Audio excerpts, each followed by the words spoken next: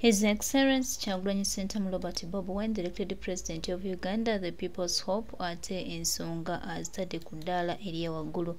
Mwenna abadde boogera bye mutamanyi, mwenna abadde balina bye munoonya, mwenna abadde basala ebigambo, kati kansubire nti mugenda kufunako kutuzi kwe tunywera era mugenda kusirikako anti omukulembeze w'eggwanga amaze okutangaaza. Omukulembeze w'eggwanga buli omu amaze okuba nga akyogera, kakati mugamba ki? Temulina kye mugamba, mukkirize nti temulina kye mugamba era temukyalina kiddako. Kyagulanyi Kyaletedde, elected President of Uganda, ate ensonga amaze okuba nga agitereeza byonna ebadde biruma abalala, ebadde bikola bitya, kansubire nti President abikoze bulungi. Nyongera n'obajjukiza nti era His Excellency mwennyini Kyagulanyi Kyaletedde, elected President of Uganda, ne kitaffe Mathias Mpuuga Nsamba amugambye nti mwenna abalowooza nti agenda kumuza Mathias Mpuuga Nsamba nammwe muli ku byammwe. Ono Kyagulanyi ate Bobi Wine yazze mu kambwe nno. Badde abantu bayogera ebigambo bwera ayaganya okwogera ku bisiyaga era biki era perepere era nganganga era ululu era walala, kakati abategeezeza nti ye alina omukyala Kyagulanyi Bobi Wine Babitungo Kyagulanyi, era n'abategeeza nti abatumidde mufune ku by'okukola ebirala. Kale akasinza okunsanyusa mu nti mufune ku by'okukola ebirala. Ebigambo bibadde bisusse, ebigambo bibadde biyitiridde okuba ebingi, ebiriko emitwe n'ebitaliiko magulu, byonna nga biteekebwa ku Kyagulanyi ne tweyanza nnyo Pulezidenti waffe okujja ate n'okularifayinga bulungi nnyo. Kakati Pulezidenti waffe omulungi omulonde His Excellency the elected President of Uganda Kyagulanyi amaze okuba nga abisiisa, ate kankwe Mathias Mpuuga Nsamba naye ebigambo abyogedde bulungi olunaku olwaleero.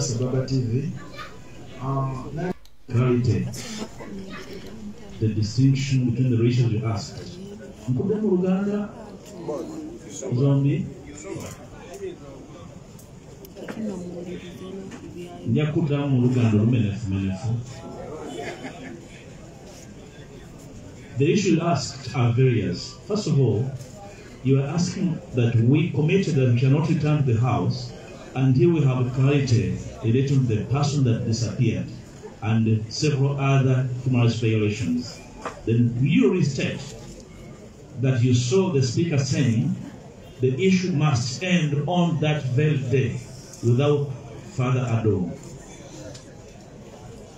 One, let me assure you that, like the President said, that matter will never end until full accountability is given, and will not end. If you thought the Speaker was closing the matter, we opened a fresh page on the matter. You probably need to ask the rank and file of the opposition to trust the team in Parliament, because Parliament matters arise every minute, and it's our job as team leaders to assess the situation and take decisions. Now, when I made a rejoinder to the House, I offered clarity on several questions, and fresh pages were opened. We are now at 3 fronts. Remember, some of the issues we raised were taken to the Commission of Human Rights. Hence the meeting that flopped yesterday, for the reasons I informed the nation yesterday via the press conference I offered in the afternoon. Secondly, the second layer of questions or issues or problems or violations were given to 2 committees of Parliament, the Committee of Human Rights and the Committee of Internal Affairs. Those 2 committees will certainly receive their terms of reference this week from the House Speaker, consulting with the opposition in Parliament. Our people will be able to table their issues to be very clear and succinct. The issues taken to the Committee of Human Rights and Internal Affairs relate to violation of human rights amongst fishing communities, a matter we have variously raised in Parliament, and nobody was moved until we moved the House to finally have that matter referred to committees. And shall ask our people to go and testify to go and offer evidence over violations, rape, murder, and all sorts of violations that were visited on our people in the fishing communities. That matter is still alive. The matter of missing persons is most alive. That's why you see Miss Wanga, they're panicking and fidgeting and making error after error. The dead are not dead. So until evidence, until clarity is offered as to their whereabouts, nobody can put away that matter. Rest assured, my brother. Then the second leg of your question related to, again, the matter relating to money in Parliament, which is the second again question my brother from Baba was asking variously. Now, note this. It is the NUP, through the Honorable Mwanga Kivumbi, our Shadow Minister of Finance, that raised a red flag on the supplementary. Get to understand that. It was our part. We offered the whole text in the form of a minority report to Parliament that was not taken by a vote. You know, Parliament is always by a vote or by proclamation. So the minority was rejected, but the issues we raised to the minority, raised by the Honorable Mwanga, Honorable Oshabe, Patrick Nsamba, the Honorable Namuga Goreti, the issues stuck. And they're the subject of the matter the President referred to as attempts to bribe members of Parliament. Note that no member has picked money, but the money is in the supplementary. And we are raising a red flag to all and sundry that that money is illegally contained in the supplementary. Therefore, we do not expect any member of Parliament subscribed to the opposition to go or to get that money. If the money is in your account, our expectation is that you will return it to sender. If the money is given to you in cash, our expectation is that you reject it. That is the red flag the President has raised. Now, my brother from Baba, your question was relating to, may I remember in what? Yeah, the Ministry of Internal Affairs issues. But I have a whole text of 23 pages that I suggested to the media relating to the rejoinder I made. There are very particular issues that debunked all submissions from Internal Affairs, including denial of location of the missing persons. One of the submissions I made to the House, which I laid on table, is video evidence locating every missing person. Their families, their relatives, their homes is attached. It's now an asset of Parliament. So denial of existence is no more. I even gave examples of Mr. Damulira, who went missing. For the record of the nation and the House, Mr. Damulira was traced by the Human Rights Commission and the police and was located at CMI in 2022. That is on the record of Parliament. So CMI must produce Damulira, dead or alive. So on the record of Parliament. There was no rebuttal from Internal Affairs to deny or reject my submission. So effectively,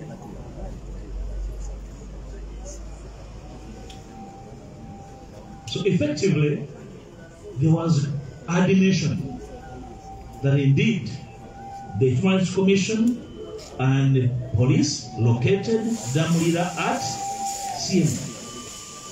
So whoever is in charge of CMI must produce Damulira, because we located him. We are also able to locate Mr. Wangolo at UPDF barracks in Kakiri.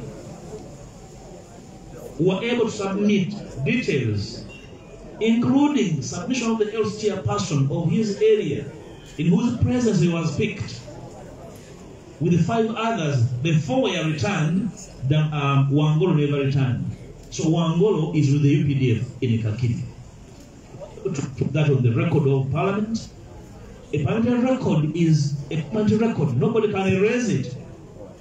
Even when we are long gone, the children and grandchildren of Damulira will demand for Damulira from those who are in charge of the UPDF in Kakiri, CMI, and other places. So my brother, our records were never debunked. The records are there. So whatever the Minister of Internal Affairs was saying then is long put at the dustbin of history. It's long obtained. We debunked it, and there was no rebuttal. There was total admission. That's why we said now we need fresh investigations. Thank you. Mr. President, with your indulgence, can I kindly ask my Shadow Minister for Finance to come and clarify on the issue that was the subject of his minority report that informs part of the controversial 50 billion meant for Parliament. With your indulgence, Honourable One. Thank you, Mr. President, and the entire party leadership. Now, the subject of 100 billion for each single MP, 100 million. Let me first remind Ugandans, sad as it is, the 3.5 trillion is going to be borrowed. So they are going to borrow 3.5 trillion to spend on things that are not so critical to the welfare of Ugandans, for which the President has talked about. And it's not going to be borrowed abroad. It's going to be borrowed internally. What it also means that the very people who steal our money are the ones going to lend us that money and earn a profit.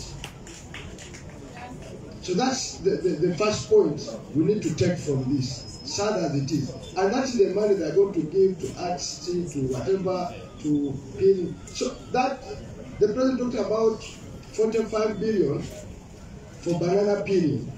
But that banana initiative in Busheni is a permanent resident of every single supplementary that we pass in Parliament. Every year it's there.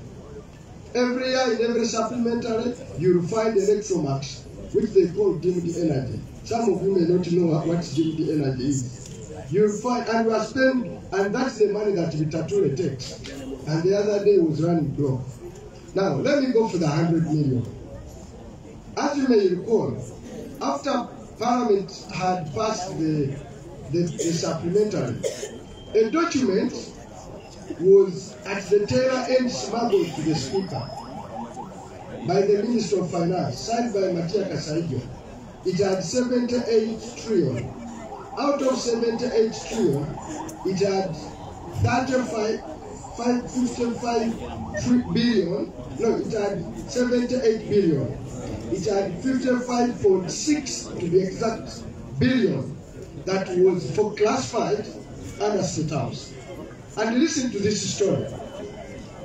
State House is the home of a president, not the office of the president. In the normal budget, it was allocated 412 billion. Out of the 412 billion, it had 88 billion for classified. Now, under 3%, they have already consumed another 100 billion under classified. But on top of that, in what we call prior, that require prior parliamentary approval, they asked for 195 billion. It is on the top of that that the 55.6 billion was allocated to the office of the president.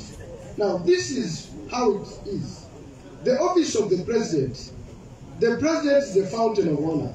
His residence is the #1 address in the country. It cannot be used for those purposes. It is the shame that now vote 2, which vote is State House, which is only for the home of the president, is the one that where they are channeling all the dirty money. As to what we did in Parliament, we raised the red flag, even on the 77. Now, Mr. President, under State House, we must note, I want to take you to 2 years. Last year, he was allocated 618 billion for State House. By the end of the year, after consuming numerous supplementaries, he used 913 billion. That is an average of 3 billion per day to run his home. Now, this year, he was allocated 418 billion, in the normal budget, which the president has talked about. But he has consumed 100 extra. He has asked for 175 billion extra and 50 for inverted commas for members of parliament. Now, if we are at the half-year mark, this is December. The budget is still running up to June next year.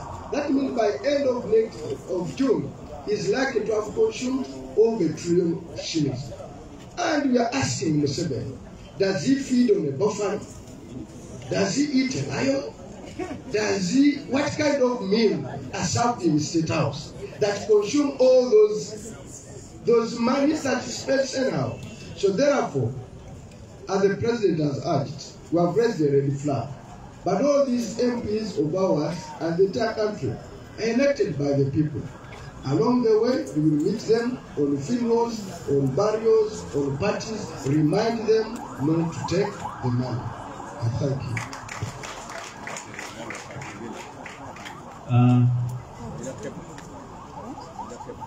There are people who would really want to have this translated in Luganda for easy digestion. Tweyanzizza nnyo mukama waffe leader of opposition Mathias Mpuuga-Nsamba n'ebigambo ebirungi bye byeyogedde n'ebigambo ebizaamu bannayuganda amaanyi ebibazaamu essuubi era ebigenda mu maaso nga bitukubiriza okubeera ewamu n'okwataganira wamu ku Uganda yaffe ffenna okuginyumirwa n'okugyeyagaliramu. Baganda baffe bubadde bubaka okuva mu Mathias Mpuuga-Nsamba era nga ebigambo abyogedde. So baganda baffe twekwate wamu tutereeze byonna ebyasoba ate tusobole okununula Uganda yaffe tugijje mu mikono gy'oyo omukyamu eyajja ne yeerimbika nti azze tununula, kumbe yalina bigendererwa bye ebirala nnyo bye yajjirako okujja nga ayagala okuttattana eggwanga lyaffe n'okwonoona ensi yaffe. Baganda bange, mikwano gwange, nga bagamba nti agali awamu ge galuma ennyama, naffe twekwatire wamu tutereeze byonna ebyasoba. Kyagulanyi Ssentamu Robert Bob Wine, His Excellency the Elected President of Uganda, nga yatukulembeddemu nti wali kigenda kugaana era tusuubira nti tuli bawanguzi ate tujja kuba bawanguzi ebbanga lyonna. This is Uganda for Ugandans era tujja kukola kyonna ekisoboka okulaba nga tutereeza eggwanga lyaffe n'okulongoosa ebyo omumpembe byakoze okwagala okwonoona n'okwagala okusaanyaawo. So baganda baffe, mikwano gyaffe tuyimukire wamu tutereeze eggwanga lyaffe. Eno Uganda ya bannayuganda era bannayuganda be balina se esembayo ku ggwanga lyabwe. Tetukkiriza diversion, tetukkiriza muntu yenna tukozesa nsobi tumanye nti tutambula lugendo ate tulina odutwala mu maaso.